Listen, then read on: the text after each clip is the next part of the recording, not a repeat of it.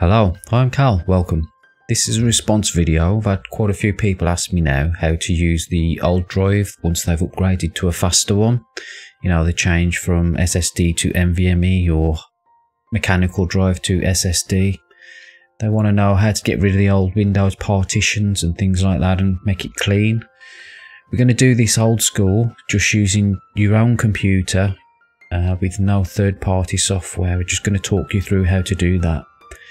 You need your old drive plugged in and your computer booted up, and let's get started.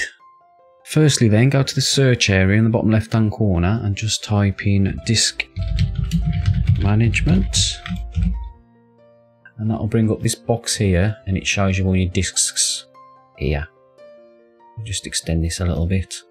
So we've got disk 0, 1, 2 and 3. So if you've got more drives than this, presume you haven't because you've just upgraded. So our main drive, the C drive, is disk 1.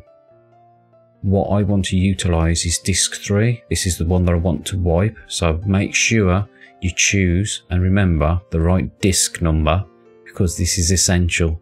I'm not going to be responsible for any data that you lose if you follow these instructions. You've got to be confident in what you're actually doing. With this one, disk E, you've got all different separate segregations that you've got on here. Call them partitions.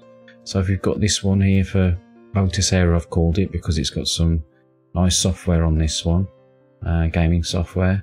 But I'm just going to be using this as an example because I keep getting asked the same question. That's why I'm doing this video. So on here, it's in a different format, which is FAT32. So it's not even showing the right space that we've got, because we've actually got 220 gigabytes left on this one. It's only showing just under 3 gigabytes.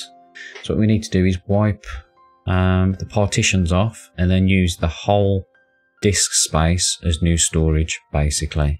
So you'll be using the command line for this. So in the bottom left hand corner, just type CMD, and that brings this nice window up here where we can actually just type in all the different commands that we're going to be needing.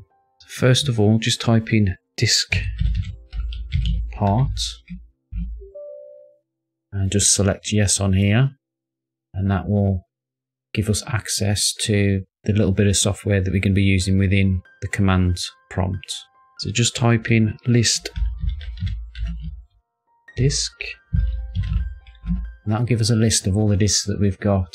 So as I said earlier,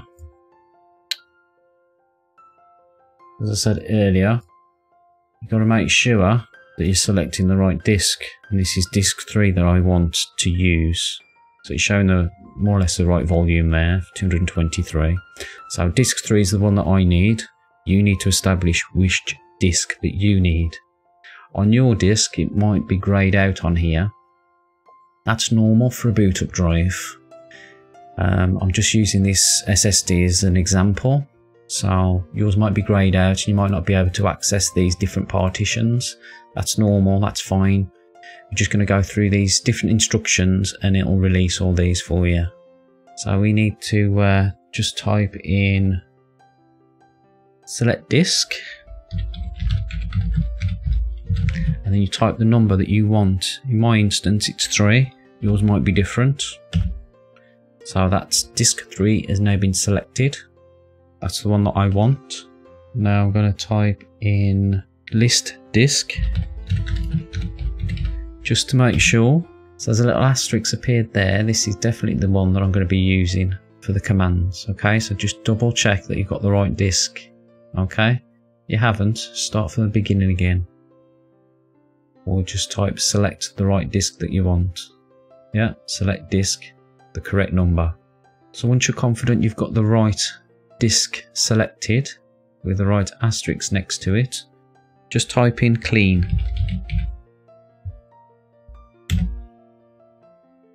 And it says disk part succeeded in cleaning this disk.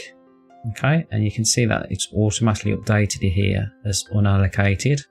So it's using the whole of the drive here. Okay, so we're not completely finished yet. Type in create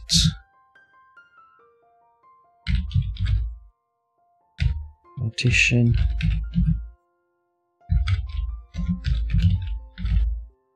create partition primary, Now it's gone into a blue, so it's raw primary partition, which is good. That's what we want.